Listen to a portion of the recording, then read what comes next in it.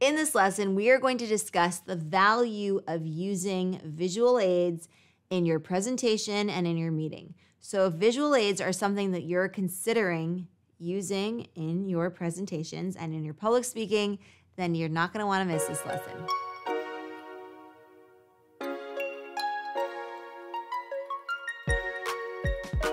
All right, so the first thing that visual aids can do is to enhance understanding.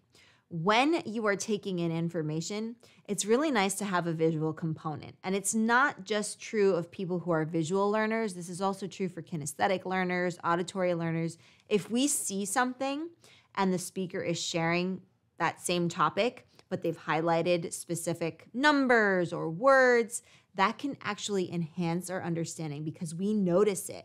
We start to put two and two together because we're not only getting the visual cue from the image or the words or the data or the statistical evidence, if you will, but we're also hearing it. So the two of them combined at the same time is very powerful. It's been estimated that over 80% of information comes to us through sight. Think of how many images and text and things that we see are bombarding us all day, right? So we're taking in a lot through our vision and through sight. So it's really something to consider when you're thinking about using visual aids. If you want to enhance understanding of the concept for your audience, then you definitely want to have some sort of cue there, some visual aid to help enhance and promote understanding. It really also helps to solidify the concept in the viewer's mind. The next thing that visual aids do is improve memory. So as the speech is unfolding, as a conversation is happening, as the meeting is being done, what ends up happening is there's only so much information that we can take in, right? It can become information overload a lot of the time. But what visual aids end up doing is it helps us remember those concepts. It helps us remember those numbers. It helps us remember that quotation. It helps us remember data points or statistics or whatever it is that you want to convey to your audience as important. And so when you have a visual aid with an important visual or an important image or number or word, they are going to remember that so much better than they would if you just said it. So if you can have some sort of visual cue to promote memory, then you absolutely should. And it is your responsibility. The onus is on you to select the important things for the audience to remember and to take away. And I always like to say, what is your food for thought? At the end of your speech, what are you leaving the audience with? If they try to recall your talk or your speech or your meeting a week later, a month later, what are they going to remember from it? Well, one of the things they might remember is your whatever you had on your visual aid. Because a lot of the time when we see something and we hear it at the same time, that is magic. That is what's going to help with our memory recall. The other value of visual aids is that they help the presenter. It's true. They help you organize and deliver your ideas.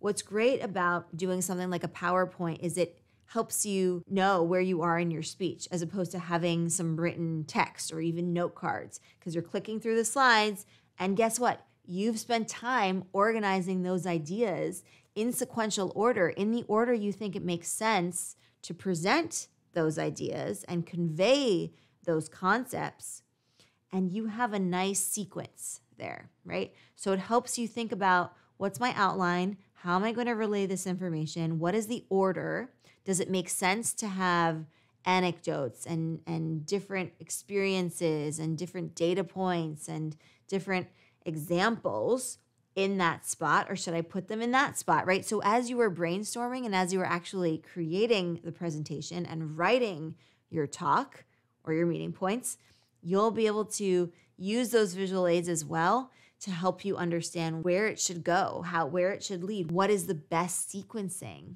of these ideas in a way that's going to make sense.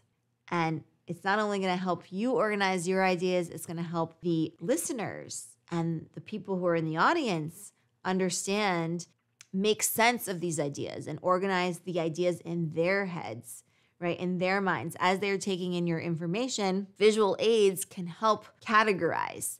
It can help with the sequencing. So you really want to think about what sorts of visual aids, what sorts of images and texts and words and statistics, data points help with that flow of ideas, and how does it get organized in your speech.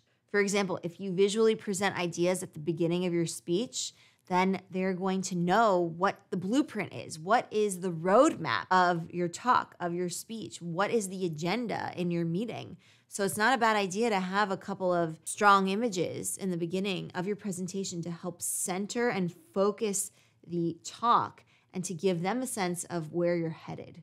What does this talk, what does this meeting encapsulate? What are you going to go over, in other words? And if you have a strong image to show for that, then that is really going to help the listener be able to follow you more easily. So when it comes time to discussing that point later in the talk or in the meeting, they're going to be attuned to that. They're going to be ready for it because guess what? They saw that in the roadmap at the beginning. So it cues them in to what to pay attention to and what to listen for. The other value in using visual aids in your presentations and in your meetings is to help maintain and gain audience attention. You want the audience to be paying attention, right? If you're giving a speech or you're holding a meeting and people are twiddling their thumbs, they're on their phones, checking email, looking out the window, thinking about what they're going to have for lunch, not paying attention, then you might be doing something wrong. And your speech might be great, but your delivery might be a little bit off. Your nonverbals might not be there, right? There are so many things that can go awry, even if the words that you're sharing are absolutely amazing. They're Pulitzer Prize winning words. That's one thing, but delivery needs to be there as well. And so visual aids can really come in and be the saving grace because they help bring the audience focus in, bring their attention in. So if you put a powerful photograph on your slide, that's going to draw their attention. Now, it's very important that you know what to choose, right? If you're going to choose a not so important or poignant painting or photograph or image, then they might not be as interested. But if you do your homework and you find something that's really amazing and really drives home a point or makes a point or intrigues them or piques their interest, then you've got their audience attention. And you're going to retain the audience retention as well, which is important as well, right? You don't want to just pay attention in the beginning and then zone out in the middle. You want to have the audience be with you throughout. You don't want to leave anyone in the dust. And so visual aids can really help achieve this because you have something there that is drawing the audience in and they want to listen, they want to pay attention, and they want to look at what is this, right? So you have to choose the right images if you're going to do this correctly. So I would take some time and not just Google any old image and find any old map, right? Let's say it's a map that you're showing, you're doing some cartography. You want to take time to find the best possible image you have and can find to make that point and to draw the audience in. And test it out. Find a focus group or just show it to your friends and your family. See how engaged they were, right? People don't generally want to fake their attention. Right? You can tell when someone's really paying attention, is really interested, and when someone's kind of like just running through the motions, right? We know this instinctively as humans. We're social creatures, so we know when someone's faking that. But the point is, test it out. If you're unsure and you don't know what's going to have an impact, what visuals are going to have an impact, test it out. You can even do A/B testing because that really works like a charm. That way you can see exactly what types of visual aids you should be including in your presentation. And lastly, if you are someone who is giving a speech on a sequence or a process that really needs to be in the right order, then visual aids are going to be super handy for this. So you can show it with arrows, you can show it with different designs, you can show it before and after, you can show it in steps, 1, 2, 3, 4, 5. However you want to show it is up to you. Use your own creative gut feeling there, and also A/B test it if you feel like that is something you want to do. But you want to think about what the process is and then come up with images. You could even draw those own images if you have a knack for art, or you want to try some new type of graphic out yourself. Try it. Why not? Otherwise, you can find images. You can use nice text and make that sort of image friendly. And the way to do that is you have to get the order right, and you have to really think about what is most representative of this part of the process. So the sequence matters, the organization matters, and then the type of image needs to harken back to that idea and to tie it nicely together.